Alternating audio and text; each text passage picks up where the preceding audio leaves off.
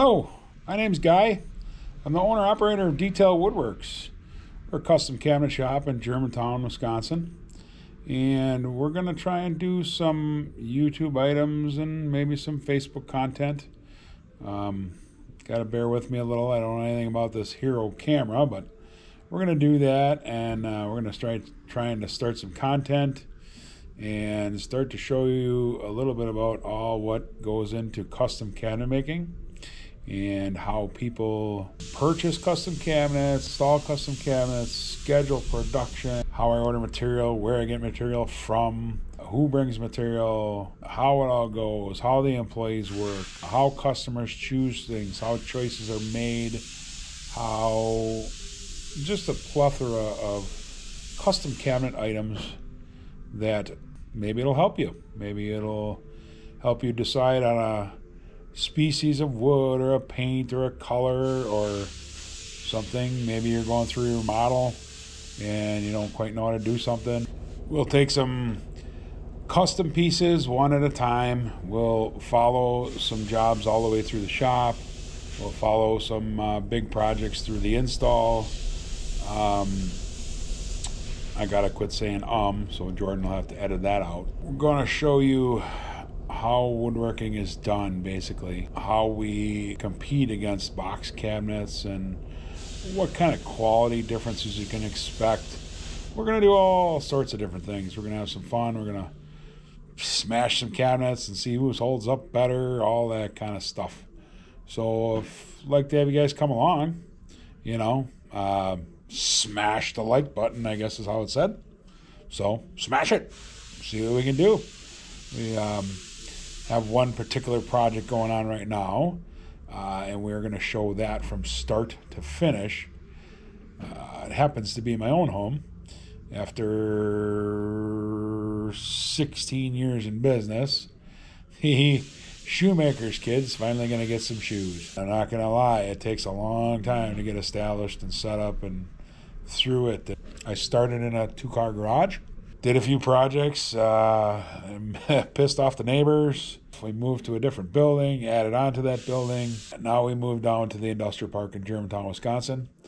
Love the space, and it's double what we had in Hartford, but it's already too small. But none of this has to happen if you're going to do any of this in your garage or in your basement.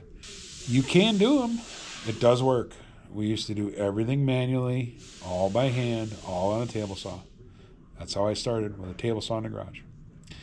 Now we've got a CNC to cut parts and big double head wide belt sander, all those kind of things that make this equipment and craft and trade go much faster and smoother.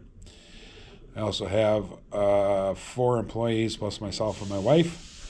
Like I said, it's a little bigger monster than it is just doing, stuff in the basement or garage, but that's how it all started. That's where I started. I started right out of high school. Day I graduated, I went to a cabinet shop and started cutting countertops. So I've got a few years in. I'm 54, so that puts me in the trade for 36 years. So I know a little bit about some stuff. And again, we're going to answer questions or comments or anything you might have to maybe help somebody or help you guys along the way, or just help you make a decision on which, what, where, who, and when to buy. I know today's real estate market's really rough, so a lot of people are just affording barely to get into houses.